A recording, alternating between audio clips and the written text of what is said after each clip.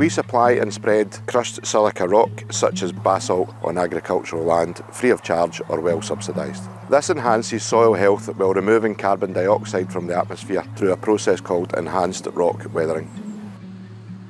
This mineral-rich rock has been applied to the soil for hundreds of years, and the benefits noted are improved soil fertility and improved soil biology, which has improved crop yield and crop health and vitality.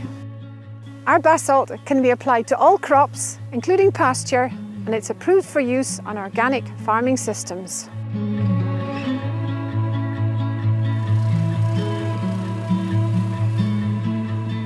The crushed silicate rocks that we spread on the fields release a whole range of nutrients. These can reduce the requirement for the farmer to apply so much fertiliser. At the same time, it has an effect on soil pH.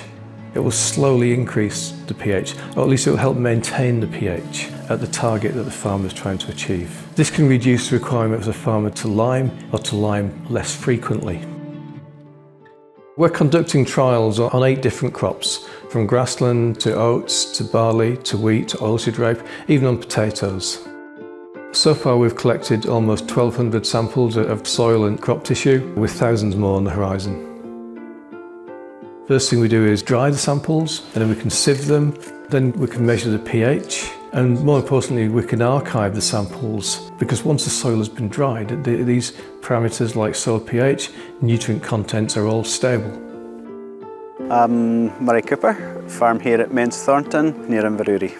We're an organic farm with about 160 cows, 950 sheep, and we grow seed crops, seed barley, seed oats. We also grow oilseed rape for crushing for organic cold pressed oils.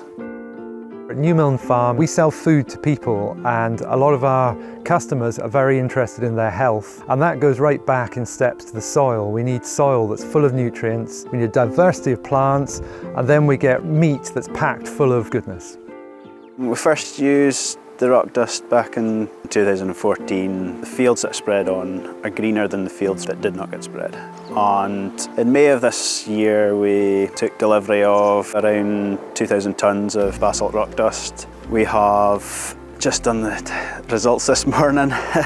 There was a 5 bales a hectare difference, 18.3 bales to the hectare in the spread area and 13.3 bales to the hectare in the unspread area. This week, Undo are spreading 3,000 tonnes of rock dust onto 150 hectares. That's basically all the grassland. I've been hearing about its benefits for probably 20 years. The effects it had on improving soils, and that then fed through to yields.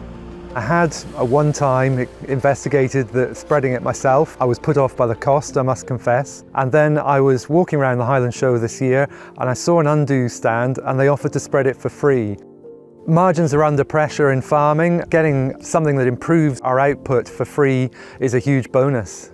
So definitely recommend it. It's doing something good for the environment and I'm benefiting from it. And hopefully long term, not having to apply lime, getting a yield increase, hopefully reducing my use of artificial minerals as well to feed the livestock. Carbon removal is a nice extra for us. We're very much focused on improving our soils, and if we can get more carbon in there, it's good for us and good for the environment, so it's a win-win for everyone.